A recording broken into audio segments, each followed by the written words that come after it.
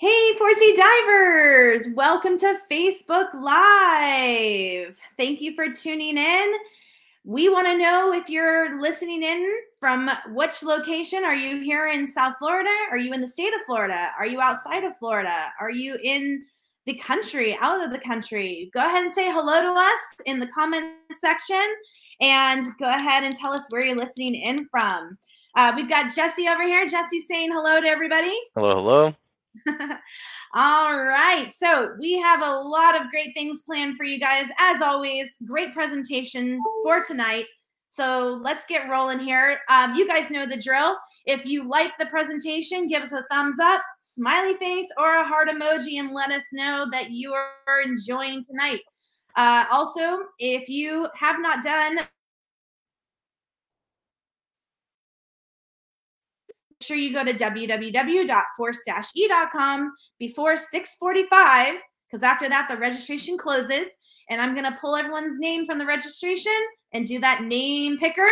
And we're going to be giving away a Intro to Tech Diving e-learning digital kit / code. So you're going to be learning a little bit more about what that is and what that all means if you don't know what it is. So if you are interested in learning about tech, this is the first step, and you can possibly win that digital code to get you started. And obviously, we are in our tech month here at 4C. October, we like to theme tech month. So we've already had some great presentations about DUI dry suits and how to rig your technical backplate and wing. So if you missed those presentations, go to our YouTube channel and check those out if you're interested. And also this one will be posted to the YouTube channel as well once we finish. So, all right, look, Jesse, everyone's saying hello. Here they are. Hello, hello, everybody. Awesome. All right, and before we roll out, like I said, guys, it is Tech Month here at 4C, and we have lots of things that you can get involved with. If you're not a tech diver yet, you can take courses with any of our 4C instructors that teach these courses. And we also have technical dive trips. We have some of the best tech diving in the area down here in South Florida. We've got beautiful wrecks that are in great depths where you can learn and discover and have a lot of fun. And if you want to go and do that, you got to take a class. And if you've already been certified to do them, we'll get you out there. We'll get you diving. So if you're not in this area, make sure to give us a call and we'll plan some tech diving trips for you. And then we can fill them up and go diving. All right. So we are going to go ahead and start the presentation. Jesse, go ahead. We're going to journey into the world of technical diving with TDI. All right. Sounds great to me. Thank you very much. Awesome. So I'll go ahead and give a basic introduction to myself and what we're going to do today. Thank you all for having me and joining. We are going to be talking about journeying into the world of technical diving. Now, my name is Jesse Iacono, and I work for International Training. And International Training is the parent company of 5 distinct agencies involving diving and first aid. So we have SDI, which is Scuba Diving International, TDI, Technical Diving International, ERDI, Emergency Response Diving International, PFI, Performance Free Diving International, and we also have First Response Training International, which handles more of the first aid and CPR stuff. Now, I am the territory manager for North America here, so my job is to make sure that all of our divers and facilities and members are happy in the US, Canada, and Caribbean. So if anybody ever wants to talk more about these topics or the agencies in general, you can always find my contact information on the website here. Now, we're going to be speaking about some TDI concepts here, in particular in technical diving. Now, TDI is the largest and most innovative technical diving agency in the world, and it was our first agency. So all of the other ones that exist here, SDI, ERDI, were all born of technical diving and technical diving concepts. So I am a instructor, trainer, evaluator, as well as a technical instructor and an avid diver on many levels. So my goal here today is to guide you all through the basics of technical diving, what it is, some of the basic concepts of what structures technical diving, and how you yourselves can get into it. So with that, we'll go ahead and get started.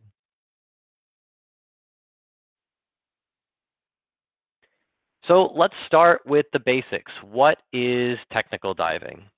Now, it is more than just serious-looking people wearing all black and complicated equipment on the dive boats. It is a way of life and an advanced form of diving that brings a lot of joy and challenge to many people's diving careers. And when we take a look at diving, there are basically three main types that it breaks down to. There's recreational, which is diving done for fun. There is commercial diving, which is diving done for vocation. And then there's also scientific diving, which is where we're diving for research. Now, sport and technical diving both fall into the recreational diving world because we do them for enjoyment. And when we look at technical diving, what we're doing here is we're extending outside of the normal range of sport diving. And sport diving is what most of us signed in here are probably doing these days, going to the basic dive site, jumping off the boat, doing some elementary dive planning, and then seeing some pretty fish and reminiscing on the awesome experience we have at the end of it. However, when we get into technical diving, we are extending those limits that we normally use in sport diving. So we may be familiar with the 130-foot depth limit or following the no decompression limits on our computers. And when we get into technical diving, we stay longer or we dive deeper or we go into different environments with overhead and things like that. So when we look at those fundamental concepts and break it down to that physics and physiology, a little review here of what we start in our sport diving courses, we know that as we go down and we do our diving, we take on a certain amount of nitrogen, our bodies can't do much with that nitrogen, and we have to off-gas that by the time we get to the surface. Now, with sport diving, we do dives where we can make an ascent directly to the surface, where we'll usually do a safety stop as a precautionary measure, and we'll be able to off-gas all of that nitrogen.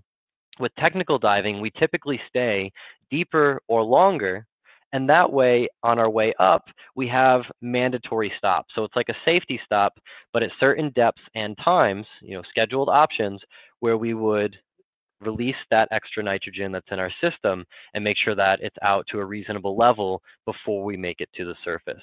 And that's the basic fundamental idea of technical diving. Now, technical diving involves mixed gases, extending your limits. It also has overhead environments. And when we talk about overhead environments, we may mean theoretical, such as a ceiling made by a decompression obligation, or physical, such as a wreck or a cave. And then we also have a lot of precision and planning in technical diving. Now, here we have a basic overview of the technical diving courses that TDI offers. And as you can see, it's a flow chart that shows a progression of courses on the open circuit side, rebreather, and overhead. And we can go through those briefly here just so we have a basic understanding of what these terms mean and how that tree works of progression as we look at tech diving in general and determine if and what we may want to do with it. Now, looking at it, let's start with open circuit. Open circuit diving is where you're breathing compressed gas from a cylinder, and then once you release that gas, you exhale it, it goes into the environment, and you're done with it. Whereas rebreathers, closed circuit diving, you have a closed loop where you're rebreathing the same gas, but it's inserting additional oxygen and scrubbing it of CO2. Now with open circuit, we start with our basic nitrox level, and that is using oxygen mixtures up to 40% oxygen. It helps us reduce the nitrogen in that mixture, allowing us longer no decompression limits at the depths we were diving to already, as well as shorter surface intervals. When we move through that tree, you'll see the next ones are side mount and intro to tech. Now, side mount and intro to tech are typically gear based, and they show us how to behave like a tech diver. So intro to tech, for example, teaches you how to use double cylinders worn on your back, as well as how to get more involved with tech diving concepts, how to dive like a tech diver, how to do gas management and advanced dive planning, things like that. And side mount is similar, but it involves your cylinders on your sides instead of your back, just like the person in the picture in the background of this flow chart. From there, you would move into advanced nitrox, which is typically paired with decompression procedures, where you learn how to use elevated mixtures of nitrox with higher levels of oxygen in them. So all the way up to 100% oxygen. And that helps us accelerate those decompression stops that might become mandatory on the tech dives that we're doing. And then decompression procedures shows you the techniques on how to do those stops, how to be a tech diver, and dive up to a depth of 150 feet. From there, you have helitrox, which is the same depth limit but involves some helium in your mix. Also, we have extended range and trimix, which are the next level from there and involve extending your depth to either 180 or 200 feet of depth. With the trimix course, it does use helium, and that helps limit both the percentages of oxygen and nitrogen in your gas mixture, so that way we can limit narcosis and achieve deeper depths. And then finally, you have advanced trimix, which also is involving helium, carrying more cylinders and diving down to depths of maximum of 330 feet. And that's typically the max you'll see with certification agencies that they'll certify up to. People doing dives past that are usually going by their own devices to do so. Now, as we look on the other end of this tree and we look at rebreather, this is where you have that specialized piece of equipment, a closed circuit rebreather, which is allowing you to cycle the same gas over and over. It helps strip the CO2 out of that as well as add oxygen to that. And you'd start at the air diluent CCR level. As you work up through air diluent deco, helitrox, mixed gas, it's similar to the open circuit levels where it extends your range on how deep you can go and what gas mixtures you can use for those types. And then finally, we have the overhead section over to the bottom right, which involves cavern, intro to cave, and full cave, which would be our cave progression of courses, allowing you to get into overhead environments like that, as well as advanced rec. And those are typically your three main disciplines you'll see in tech diving. Now, you'll also notice there's some service courses in there, which would be allowing us to blend our own gases. There's things like diver propulsion vehicles, scooters, cave survey, stage cave, as well as the professional levels. So as you can see, there's certainly a lot of directions to go with technical diving based on what your goals are and where you want to take it, how far you want to go, what it is that you want to see, and we'll discuss some more of that here in just a bit. Now, here's one of the big questions we ask is why tech dive, right? We see that we know what it involves, extending that range, using various different pieces of equipment along the way, getting deeper, spending longer times there. But when it comes to why we tech dive, there's lots of reasons. And we say choose your adventure. You can choose which direction that you want to take it. If you are more into equipment and you really like the techie side of things, and you really want to extend the time you can spend, maybe you're going to go down the rebreather route. If you want to stay with open circuit and extend your depth and times, be able to see more things, gain access to more dive sites, or spend more time at the ones you're already at, those are great reasons too. We also have those who are interested in diving things like caves. We talked about that. Overhead diving is a very interesting one. We have cave country here up in North Florida, and also in other close by areas like Mexico, where this picture is from here. And there's a lot of exciting things about those types of environments. Some people are also interested in doing wreck diving, like this picture here that was taken in the Keys diving on the Duane. So for each one of us, there's a certain aspect of diving that's going to excite us. And tech diving is an awesome tool on how we can achieve different levels of that same diving we're doing. So maybe I want to get to that deeper wreck that's a little bit outside of my range and it's at 140 or 150 feet. Maybe I want to explore some new underwater environments and check out the caves. Maybe I just want to spend a ton of time on that reef that I love so much. It gives me the tools and expertise to do those types of things that I want to be able to do. And each one of us, like I said, is going to choose our own adventure and have a reason that we're going to do that. Also, some people will like the new equipment aspect of it. You can get involved in all kinds of different equipment, which we'll have another section here in just a little bit talking about. Maybe we're using it for research purposes, search and recovery, if we're doing public safety work, or getting involved with salvage, or some people are using it for their professions and working at depth, right? It may be useful for some of those other modes of diving we talked about earlier, like the research aspect or the commercial side. And how can we use technical diving? So we know our why, we know what it is. What are some of the ways that it's going to benefit us beyond the obvious, making it to new places that we haven't seen before, right? It's important to have those reasons on why we want to go tech diving, because with these increased abilities does come increased risk.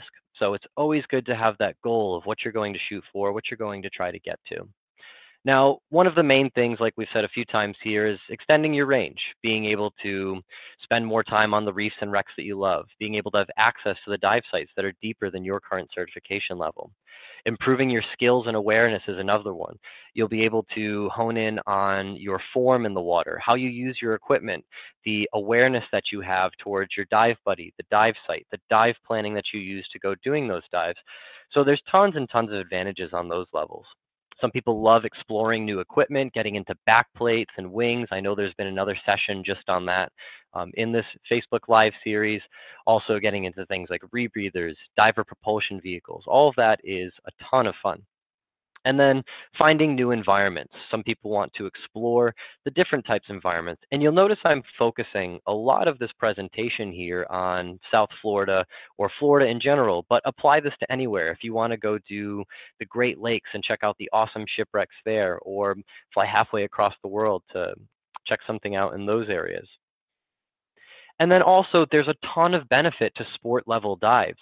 Now, when I'm doing tech dives, my favorites are typically in the 120 to 160 foot range. I really like the balance there of how much time I can spend at depth versus how much time I'm spending on those decompression stops on the way to the surface. But I find that as a tech diver, it brings a lot more confidence and knowledge, even to the basic sport dives that you might be doing every weekend at 60-foot reefs. It helps you understand the concepts of what's going on in your body and with the physics behind diving. It helps you understand more about those numbers on your computer and understand how that no decompression limit is calculated, what it means, and what actually happens if you go beyond it. And having the confidence to get yourself out of situations if you do something like accidentally go beyond a no decompression limit or decide that you need to stay in a certain area for longer than intended. And knowing the dive planning that goes behind that, as well as the gas management, which is extremely important in this type of diving.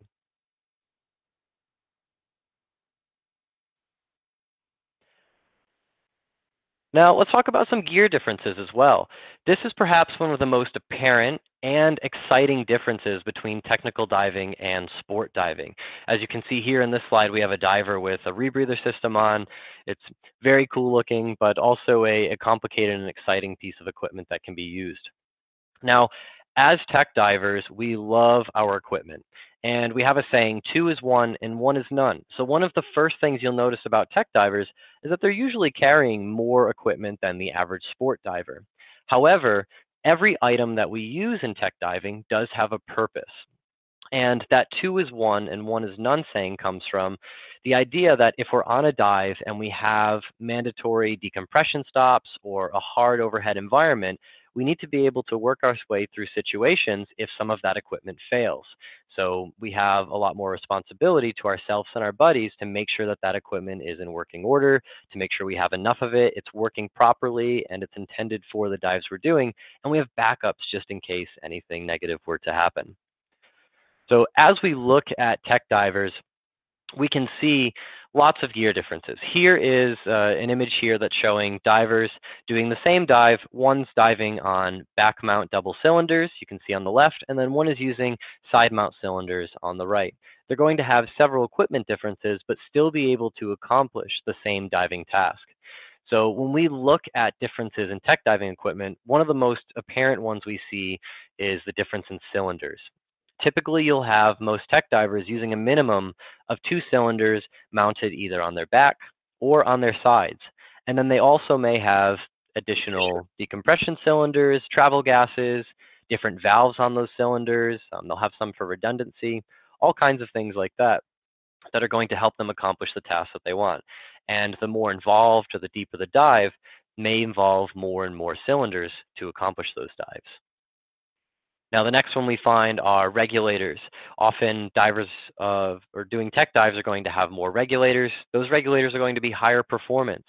They'll have different hose lengths. You might see common lengths of a shorter hose, maybe 22 inches. That's going right under the diver's chin, and then another one that's 5 to 7 feet wrapping around them and coming out in front of them. They'll be the main regulator they use in their mouth. And there are going to be more regulators. So you'll have 2 for your primary cylinders, 1 for your decompression cylinder, and then 1 or 2 for every single cylinder you have from there.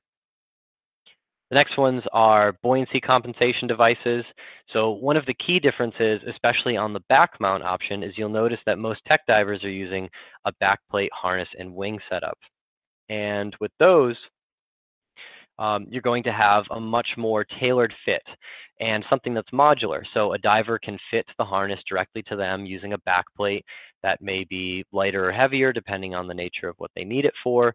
And then they can link their single cylinder up to it or their double cylinders using different wings with different lift capacities, or even their rebreather down the line to be able to accomplish those tasks. Whereas a side mount diver is typically going to wear those cylinders on the side, and they'll have, as you can see here in this picture, a different type of BCD that is specifically tailored to using side mount cylinders, where the air cell is going to be on their back and it's going to be rigged to put the cylinders on the sides. Now also, tech divers are going to use more advanced computers. They'll be more capable. They'll usually have 2 of those for that redundancy factor. Their basics, their masks and fins are typically going to be a little more advanced. We all seem to love the color black, but also fins that are geared more towards maneuverability and propulsion to push all that heavy equipment on divers.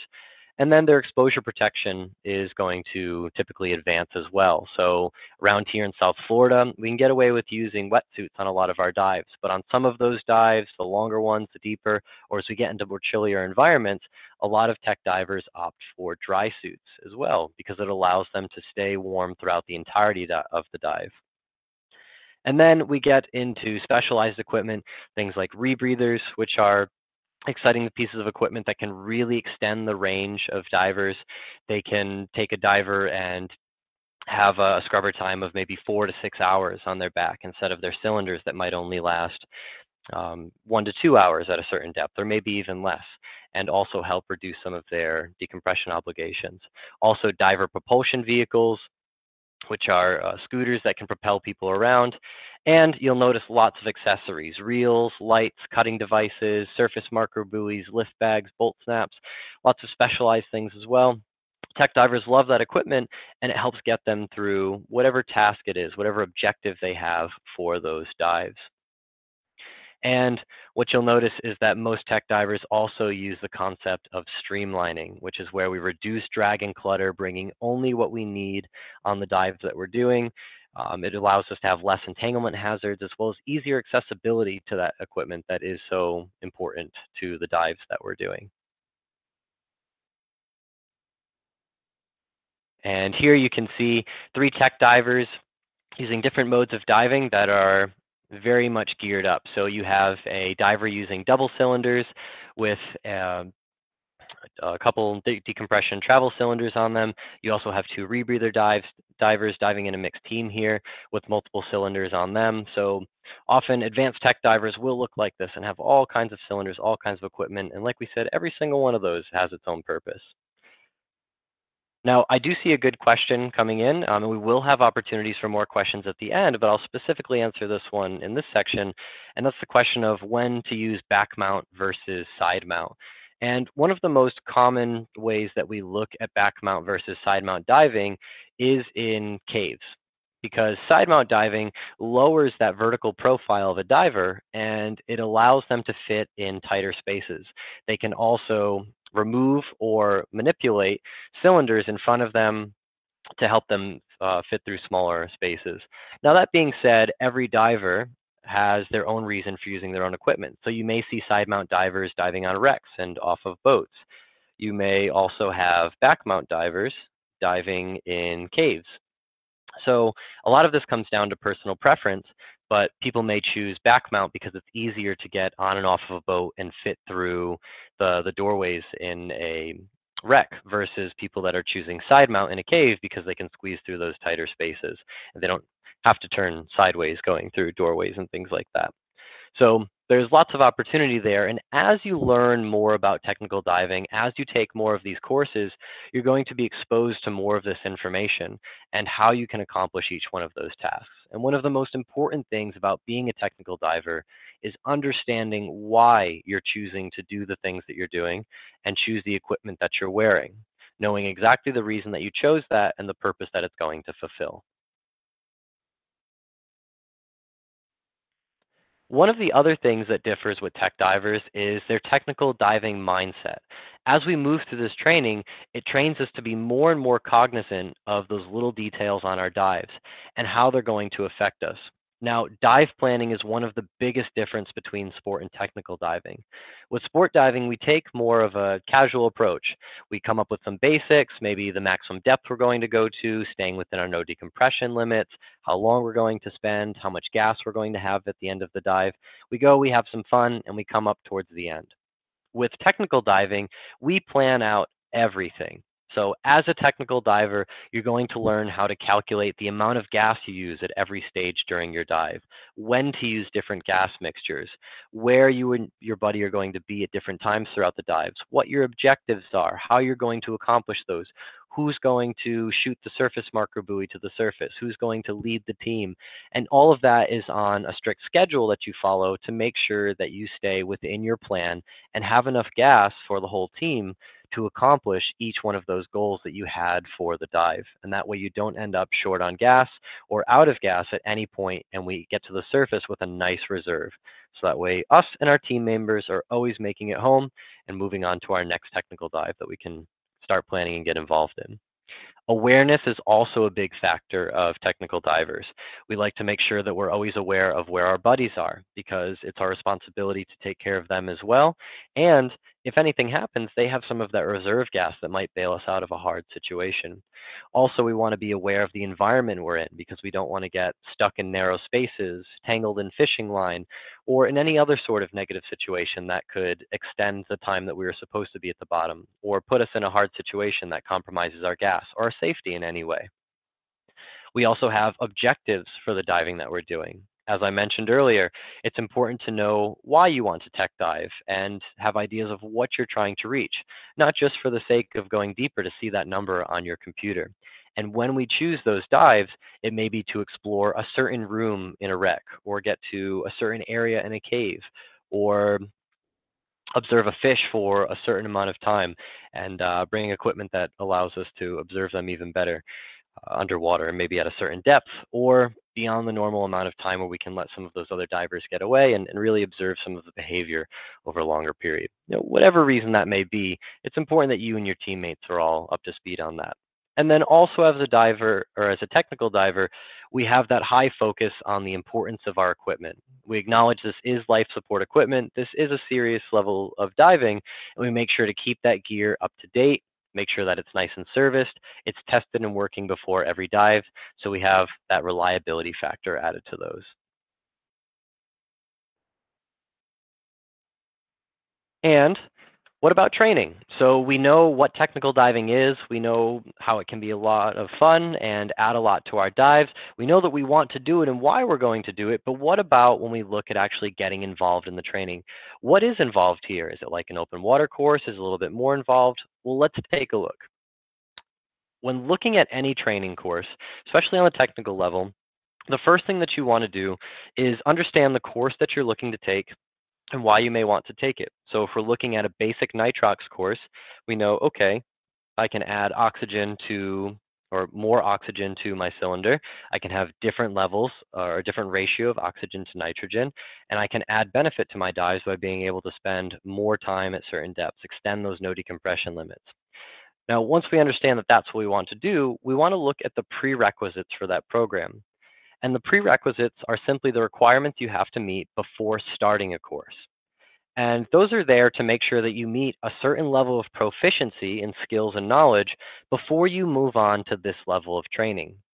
And that's there for the protection of you as the diver, to make sure that you have what you need to get involved in that training and you aren't going to get in a situation that's too advanced for you or that could compromise your safety in any way. Once we know that we meet the prerequisites, I always have my students or the people that I talk to ask the question, am I ready? Just because you meet those prerequisites doesn't necessarily mean that you're ready to embark on that technical journey. So for example, I was diving for several years with a few hundred dives under my belt before I even took my first technical class, because I wanted to make sure that I really had those fundamentals down and was ready to engage in that type of diving. And that was just my own personal requirement and limit.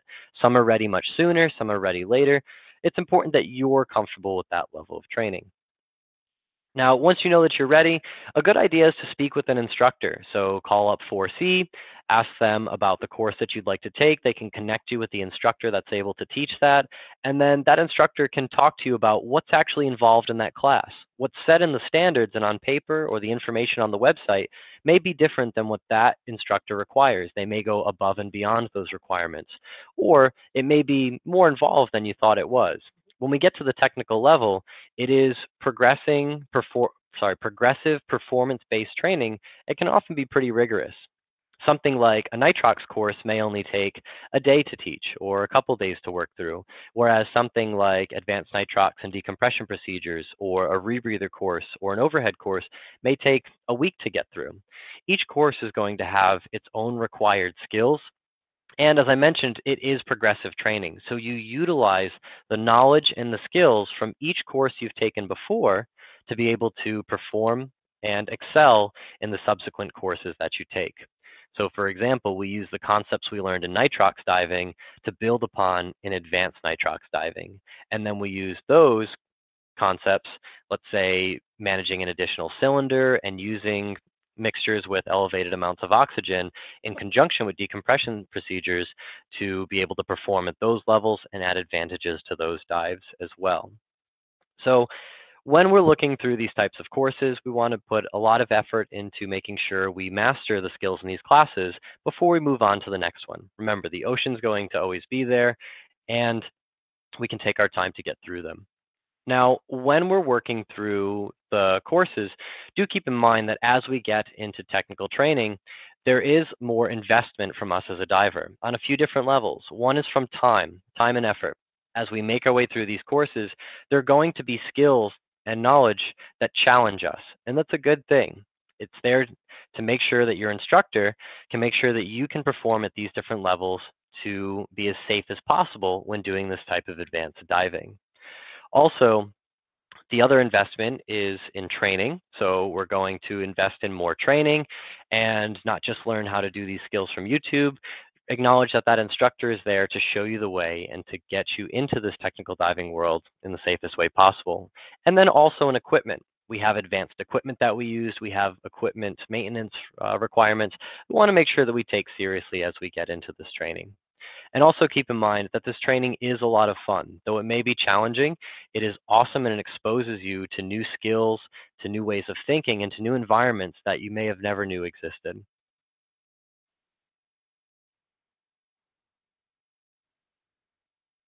And one of my favorite things when we talk about training is also, what is your goal? It may be hard to determine what courses that you want to take next. Well, if we jump back to that goal-based diving, we can come up with what we want to do. If we know there's a certain wreck that we want to see in a depth range, that's going to help us determine the tools that we need to achieve that. If we want to check out the caverns and maybe work our way up to cave, who knows? It's a good place to start, and we can find an instructor that can get us to that level and the equipment that gets us in that level as well.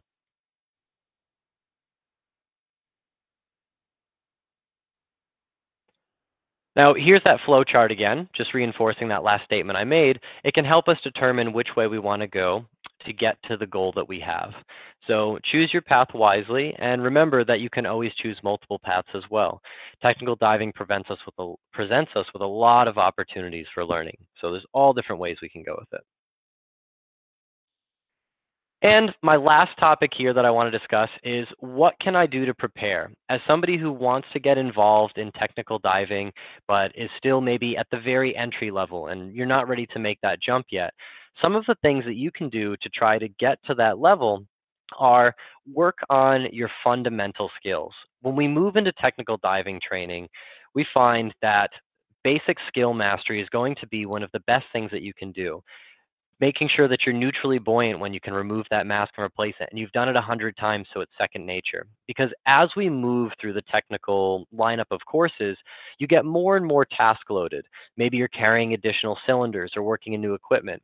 Maybe you're trying to stay on a very strict decompression stop schedule while you're also managing a team of buddies and launching a surface marker buoy and making sure you're doing your gas switches.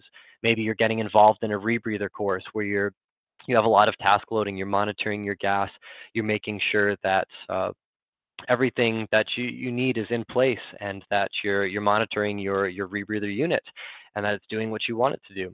So as we get onto those levels, having the mastery of those fundamental skills makes one less thing that we have to worry about. So if our mask has any issues or a regulator comes out of our mouth or whatever it may be, we have a second nature response to correct that issue.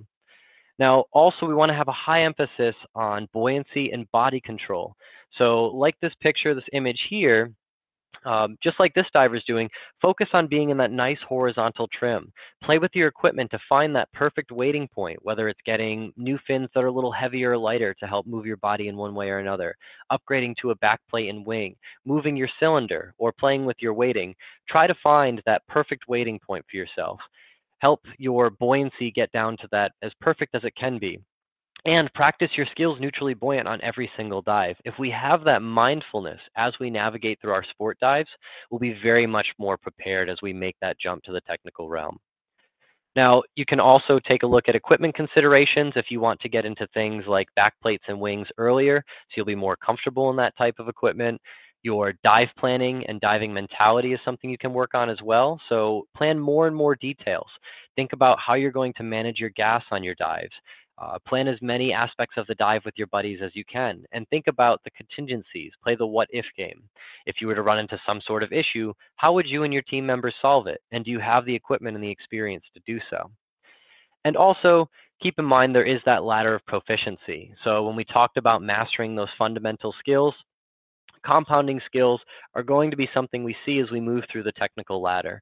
So having those mastered and having a nice self-assessment of how those skills go is going to help you move through those.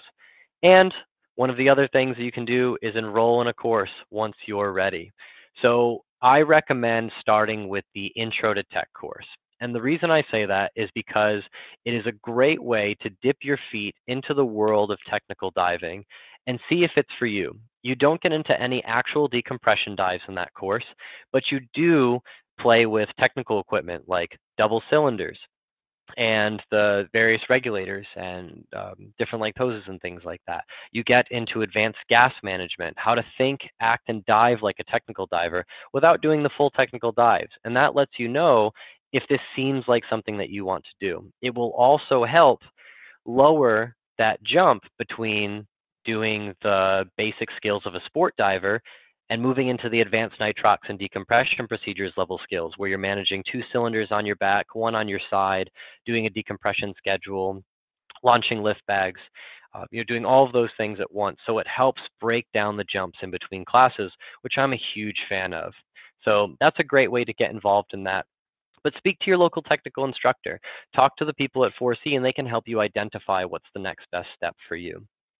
So with that, that's all that I have to offer at this moment for my presentation, but I'd love to answer some questions from the group and see what questions you guys have and what burning questions you have going on for tech diving.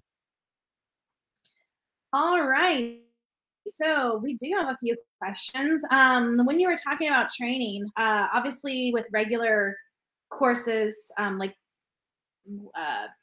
recreational courses, a medical is required, and there's probably a medical required with technical. Do they have a different type of medical that we need to have signed by a doctor, or is it the same one that we would do for the That's a great question. It's actually the same medical. So you can use that medical that's produced by SDI and TDI. It's made by the UHMS, and it just basically makes sure that a diver doesn't have any contraindication towards diving. And if they do have any of those conditions, it just has them get a physician's signature saying they are medically cleared for that type of diving. Now, some instructors may require you to have that medical signed, even if you have all no answers, just to make sure you have that extra level of safety. And when moving into the professional levels, the physician's signature is required for every single course to make sure you're there. But it is the same medical. Awesome. Okay, so you had some great photos of divers doing. Obviously, if you do get into decompression diving, you have longer stops than the regular 3 minute at 15 feet, right? So, what is some of the things that tech divers do for those long safety stops? Well, there's all kinds of different things we do, and depending on the dive you're doing, how long you stay and how deep you go, those decompression stops can really rack up. Sometimes you're spending 20 minutes, 40 minutes, something like that on a stop. It's getting pretty advanced, but it's common on a basic tech dive to have anywhere between 10 and 30 minutes of decompression stops. So some of the things we'll do, I like doing horizontal bubble rings where I'll play with the bubbles and try to make rings that hit my buddy. Some people will bring books or tablets or things like that. That's a little more popular in cave diving where you don't have to worry as much about holding that stop. Some will just use that as an opportunity to practice their buoyancy, or things like valve drills where they shut off various components of their setup and practice emergency procedures, things like that. So, the best thing you can do is try to make them as useful as possible. So practice holding those stops, do your breath control, your buoyancy, and have a little fun too, because sometimes you're going to be there for a while. Awesome.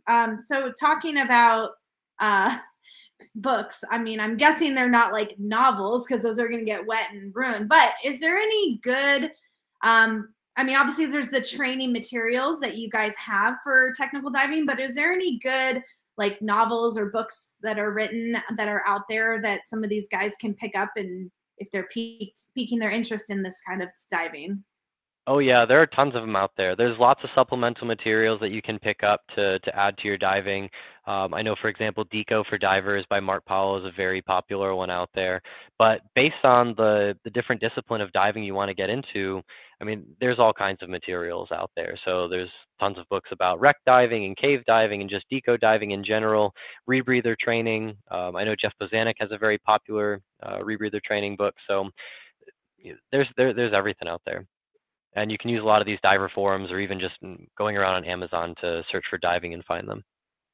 And that leads into another question. Is there groups out there that like, dive groups that are like technical dive, you know, groups or clubs that you know of that people can join? Oh yeah, for sure. I think for those of us on social media, that presents huge opportunity. All you have to do is go in there and search for your general area and then tech divers or diving club or something like that, and you'll find them. Especially here in Florida where we have a ton of access. There's several groups for cave divers. There's several for tech divers just in South Florida or Central or North Florida. So there's tons of opportunity out there. And then you've always have those other groups like Meetup or various other services that help connect people. Awesome. Looks like our instructor, Rocky, he says he does Sudoku underwater. Hmm. Yeah, And that's we a have good one. another person wrote a waterproof case for an iPhone, watch movies and read a book. I've seen quite a few people do that. I've always been a little bit scared to put mine in one of those cases and trust it, but some people will pick up older models and then they'll stack them with things that they can do, and they can use that for entertainment underwater. So us tech divers tend to get pretty creative with that kind of stuff. So since we're talking about digital stuff, is there anything that tech divers can use and put on themselves for, because they are doing longer decompression stops, and especially down here with currents, ways to be able to be tracked by the boat? Are there devices that you recommend or know of that people are using? Yeah, there's a couple little like mini marine radios out there that people will use, and that way if they come up and the boat's gone, they can either connect to the Coast Guard or some service that can help locate them and know where they are. However, I don't know of any that would track a diver underwater. However, We're not one of there the yet. things we do, especially around here, is shooting those safety sausages or SMBs to the surface once we start our ascent, so the boat has some time to find us, and Yeah, making sure we have a nice large visible one. definitely. I'm waiting to see. Come on, Dima. Someone's got to come out with like underwater GPS somehow. It's got to be close. Someone's got to have something. I But hope so. that'd be a very cool service to have. I'd feel a lot more confident with that. I think a lot of us would, regardless if you're a tech diver or not. But Yeah, luckily my boats have always been there to pick me up, but I know some that have, you know, had a couple scary experiences. I know we talked a lot about some technical diving here in Florida. We talked about wrecks and the caves and the caverns and stuff here. What are some other popular places outside of the Florida or the U.S. that a lot of technical divers can get into, or to vacation at or take dives trips to? Yeah, absolutely. In the U.S., there are caves in several other places. None of them are as popular as North Florida. There's also a lot of opportunities for wrecks, especially when you start to move north. So the northeast part of this country, the whole coastline is very littered with historical shipwrecks. So there's a lot of opportunity, and people may have heard the phrase northeastern wreck diver. That's for a reason. There's a lot of wrecks there to explore. Just the last year, I went to Rhode Island and did a German U-boat that was sunk at the end of World War II. That was a very historical and very cool dive to do. The Great Lakes have awesome, very well-preserved wooden shipwrecks that are, you know, world-class diving sites. And then getting outside of the U.S., I mean, the opportunities are endless. If you go to the Caribbean, there's caves in the Bahamas. There are lots of deep reefs all over the Caribbean. You know, people will go to Grand Cayman and places like that to check out those. You can get over to places like Micronesia with Truk Lagoon, which is world famous for wreck diving. So the possibilities are really endless. You know, as tech divers, we're buying a ticket to see more and more parts of this awesome planet and what the underwater world holds. So Okay. And one more question. You mentioned how much gear you have when you're tech diving. So how do you travel with all this stuff? that is a great question. I personally have a whole room in my house just dedicated to equipment itself, and it is full. So when I look at tech diving, I usually look at the type of diving I want to do in the area. I'll see what kind of equipment I can bring. So I'm always going to bring my own regulators, my own computer, my exposure protection that's very custom fit to me, certain things like that that I need to be comfortable and that I also rely on very heavily for my own safety. And then beyond those accessories and the essentials that are, you know, important for me to pack, I usually see what sort of resources are available in the area. If you have popular tech diving locations, you can maybe rent some of that equipment, like your doubles, or maybe even a harness and a back plate and wing. In other areas, you're going to have less support for tech diving, and you might need to bring several cases of equipment, especially for rebreather divers. It's very common to see them with several boxes or bags that they're bringing to whatever far off location they're going to.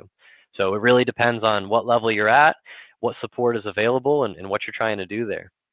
But do make sure that whoever you're working with has, you know, a good reputation and the equipment that you need, so you're not left without any of that as you're doing those dives. Awesome. Yeah, I know, because a lot of these technical divers are using different types of gases. And so, obviously air and nitrox are usually easy to find in some of these places, but how hard is it to find like helium and other types of things that we would need for tech diving? You just have to obviously research it before you go, but um, That's a great question, and again, that's going to vary by location. Places that are yeah. more set up for technical diving are typically going to have more access to those resources, but there are some areas where things like helium is very scarce. So, Mhm. for example, when we looked at that uh, flow chart of courses, you'll notice extended range and trimix are right next to each other. The majority of individuals take trimix because of the availability of helium and the benefits that it adds to their dives, but that extended range course is primarily taken by and exists a lot to fulfill the areas that don't have easy access to helium and have, you know, dives that are right within that range where they have to use air, or if they're going to get helium, it's going to be prohibitively expensive. And I want to also just mention, because a lot of people hear the word tech diving and they think, oh gosh, we got to go to 300 feet. And you said it in your presentation, I just want to reiterate it. Guys, you don't have to do deep dives to do technical diving. We can definitely do shallower stuff and use the technical fundamentals and the gear. And you'll notice that there's still enjoyment and you don't have to go deep. So if you are like, well, why do I want to go to 300 feet? And that sounds scary. no, you can take your stuff and go diving and do shallower dives and use the skills. I mean, I know you talked about it, but I just want to reiterate to everybody because I mean, someone like, who's never done tech diving, it's scary to think, oh, you're going to take me down to 300 feet. Ah! Yeah, and sorry, you Just froze a need little to bit there. reiterate. Sorry. But I think that is a great point, and I like that you bring that up. I would say I use my technical diving skills on almost every single dive. And like I mentioned there, it's that confidence and that understanding of the diving that you're doing. But you may have that site that you love to do that's, let's say, 70 or 80 feet in the local area. And maybe you just want to extend the amount of time you spend on it. So you can do a full hour at the bottom or a little bit over. You can use these types of skills to be able to do things like that. You can talk to the local dive shop or captain, see if they'll let you do a longer dive on that same reef and be able to spend that extra time on it. Or if you're getting close to that no decompression limit, or you might want to exceed it a little bit, if it's okay with the operation you're doing, you can extend some of that time and have the skills to be able to calculate if the gas you have in your cylinders is enough to be able to do that dive and do the limited decompression stops on the way there. I think that everybody should train up to advanced nitrox and decompression procedures level because you learn so much in those courses that applies to every single level of your diving. As dive professionals, it gives us a much deeper understanding of what we're teaching. As divers, it lets you know a lot more about what you're doing diving. And then from there is really where you're taking the steps to get either into much more advanced equipment or those advanced dives where you're doing that 200, 300 feet that seems pretty intimidating. You have a lot of time and training to work up to those types of depths. Excellent. All right. So, guys, I'm going to go ahead and bring in, this is our website. This is the page for our Tech Month. So I put it in the comments section, but here it is. As you can see, we have some other Facebook Live stuff that we did last year that we put on this page. If you want to learn more about technical wreck diving, we've got John Chatterton and Alec Hutchinson on that presentation. You can click this link here and learn more about the tech courses available at 4C.